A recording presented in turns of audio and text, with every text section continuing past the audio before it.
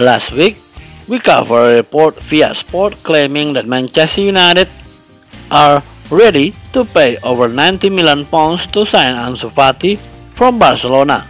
More recently, the renowned Spanish outlet have come up with another story and suggested that Manchester United are crazy to agree the signing of the 17-year-old who has a release clause of €170 million or £152 million.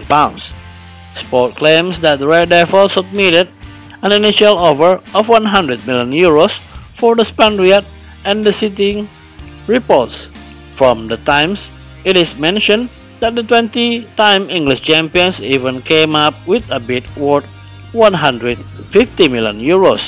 However, Barca only allow him to leave if his £152 million is activated. We have already talked about the performance of the teenage sensation in our previous post and claim that we should not be spending more than €100 million on someone who has not been proven as yet.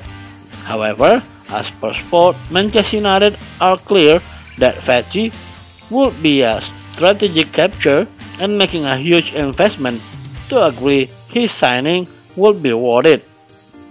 2 days back, the winger started in the La Liga against Leganés at the Nou Camp, played for 54 minutes and scored the opening goal of the game.